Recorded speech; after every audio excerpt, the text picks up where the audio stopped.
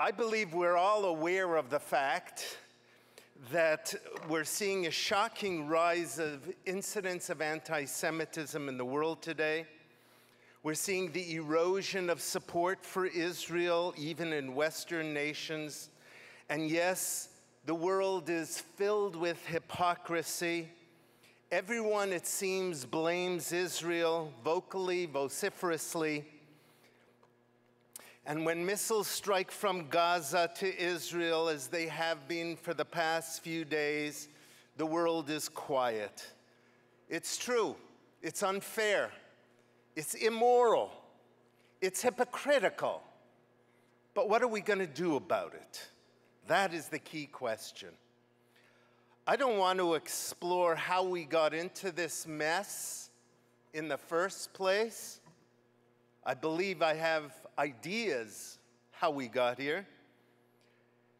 But I do want to explore at least one central way in which we can get out of it, in which we can begin to resolve these problems of anti-Semitism and, let's call it, hasbara.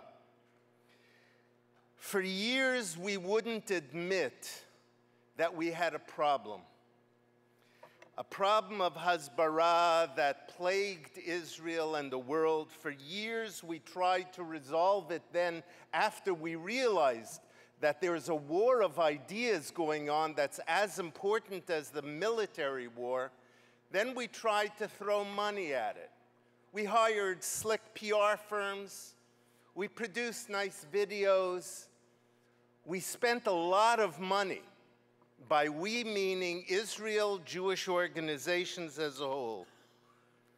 And as the Yiddish expression goes, in my opinion anyways, verfallende Geld. And then with the success of the BDS movement that seemed to come from nowhere and that suddenly was everywhere, I think it hit upon us, finally. We have a problem. We have a problem that's very serious, and we need to find ways to resolve it. And in my opinion, again, I don't think we have the foggiest idea how to resolve it. We throw money at it, but money is not the answer. There's no shortage of Jewish money around. America is the richest Jewish nation, Jews in America, the richest than any period in Jewish history.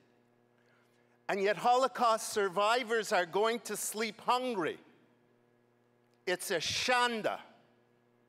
The problem is not whether there are Jews with money. There are. The problem is leadership, vision. There's a shortage of commitment and resolve and vision.